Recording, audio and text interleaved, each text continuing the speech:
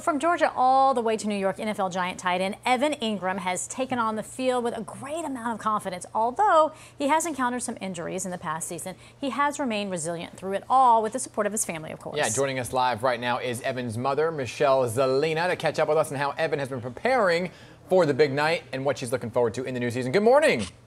Hey, good morning. Thanks for having me. Thank you for being here. Hey, look, so Evan had a foot injury, right? And what I was reading about was that he returned home to Atlanta for a little TLC. Now, was he at your house? Was he at Mama's house? Of course. Yes. What was it like having him back home? Mama and sister. What was it like having him back home? Oh, I loved having him home. He was already out of the boot by the time he got home, but he was still rehabbing really strong, and every day driving to Atlanta. Yep, there they are. I thought he was going to come home with that little bell, and he's going to be ringing the bell, being like, Ma, I need meatloaf. I need something. Oh, I still waited on him. Oh. Yes, I did. How did he do with the rehab? Were you having to help with that as well? No, he actually, he was doing it all. He's just so resilient. He just, keeps going. Does it stress you out, though, as a mom when you see your son get hit? We know it's a tough sport, right? But as a mom, I'm sure, like, every game, you're like, no, not my baby. Yeah, it's pretty hard, and it's just, he told me a long time ago that, he said, Mom, don't worry, I'm good, I'm doing what I love. So if he gets hurt, he's doing what he wants to do, so I'm here to support him. Take us way back when he was a kid, right? And how did he get his start in football? Is it something he always wanted to do? Yes, he started when he was 4. He was always a bigger kid, so we put him in early. His dad and I were big football fans, so. Do you have any fun stories about him playing as a little peewee football player? Well, he actually, because he was 4, he was a bigger kid, but his hands were so big, he was the center. Because he was the only one that could really hold the football.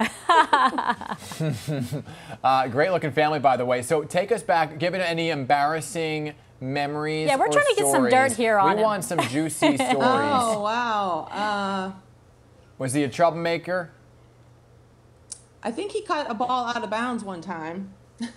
That's rebel. The worst he's done. What a rebel! Oh my goodness! No, he was standing on the sidelines and he caught the ball. What about his sister? Does he torment his sister any? Oh yes, all the time. They're always going back and forth at each other. They're each other's biggest fans. They just love each other. So this is a beautiful picture right here on the beach. So take us to tonight when you're watching the game. What is your routine, rituals that you have in place for getting ready for the game? Well, I'm already game ready. I'm like, I see that. I'm still waiting for somebody to help me get into MetLife. Well, seriously, I can make a call. Did you bedazzle this yourself? Yeah, my girlfriend did it for me. Yes. Can we see it? Can we see more of the bedazzling? Yes. See? Oh, nice. Even the arms are bedazzled. And is your mask bedazzled? Oh, Ben, you got some competition, my friend. No, we could have a mask off. We need to. Who is your girlfriend? We need to call her up. Yeah. And have her bedazzle some stuff for us. Right? For sure. She's now awesome. you're in Atlanta, but what do you make? What's the big thing to eat during a football game? We're doing a big question today. Yeah. What are you making tonight? Oh, chicken buffalo dip. Oh, we were just Dan's woman after favorite. my heart.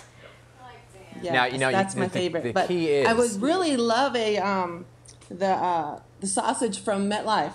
I know. That's my go-to when I go to the stadium. Isn't it darn good? I know. It's darn good. Well, when it's back open, we'll have to send you some. Let me just tell you, for the buffalo chicken dip, I go a little, just so my secret, we'll chat after, actually. Or do you want to know my secret? Yes, tell us your secret. It's half of an extra cream cheese. Man. Oh. So you go, So you put in the normal amount of cream cheese, and then you add an additional half. Oh. Okay?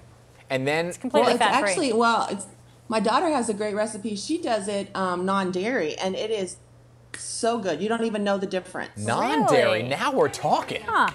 Yeah. Let's get her on the show, too. I want her recipe. It's really good. Non-dairy, extra spicy, please. Hey, thank you. Extra hot sauce. Extra hot sauce, right? Hey, I know you'll be cheering them on tonight. Thank you for joining us this morning. We love you. Go Giants, yes. Thank you for having me. Absolutely. Come back anytime.